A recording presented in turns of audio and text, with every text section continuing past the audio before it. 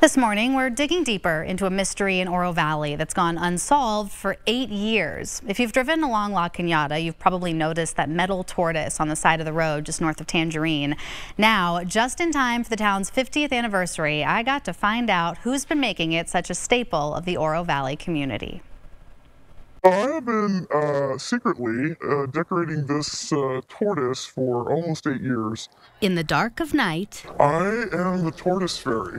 the Tortoise Fairy has been sneaking out before every holiday or big event to deck out this metal tortoise that so many have come to love. We wanted people to get a little bit of a laugh, a smile and a laugh. So we always tried to not only make it be like the holiday, but add a little bit of humor in there somehow.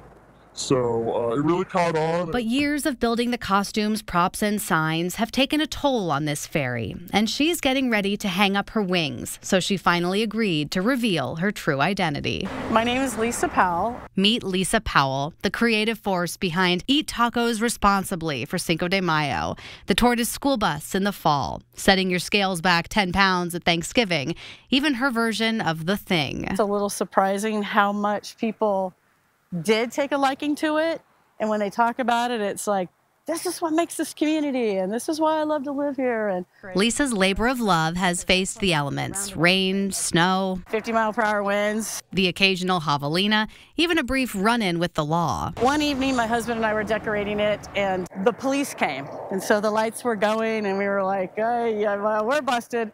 Then the police officer came around, our car, and he was like, oh, carry on. I got to text my wife and kids and let them know I saw the Tortoise Fairy. On another rare occasion where she got caught, Lisa says a man got emotional. He had been looking for her for 3 years just to tell her how much his late parents loved taking their picture in the Valentine's Day picture frame. It was something that his parents loved to come to, and it was the last picture he had of them smiling together. But while this Tortoise Fairy is retiring, this isn't the end. A group of Tortoise Fairies have now inherited Lisa's decorations. I think, the tradition will carry on. Keeping the mystery alive as the new Tortoise Fairies secretly walk among us until the next big reveal.